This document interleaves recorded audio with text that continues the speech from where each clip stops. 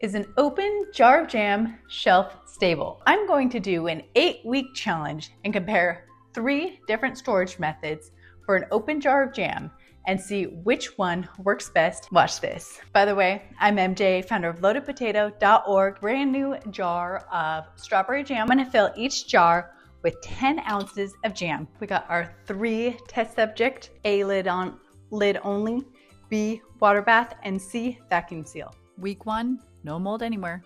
Week 2, still no mold anywhere. Week 3, no mold on anything. Week 4, no mold. Week 5, we have a spot of white mold on jar A. Week 6, that spot keeps growing. Week 7, spot is growing and the other 2 are fine.